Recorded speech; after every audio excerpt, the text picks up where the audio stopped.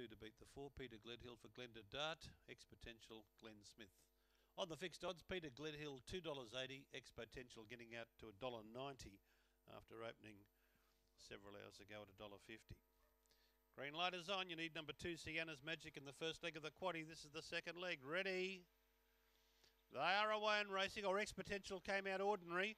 Peter Gledhill raw back and trying to punch up and getting up underneath. A lot of them there is Nurburg into the first turn, and Nurburg is the leader. Ex-Potential with a big sweep goes to second. Peter Gledhill third.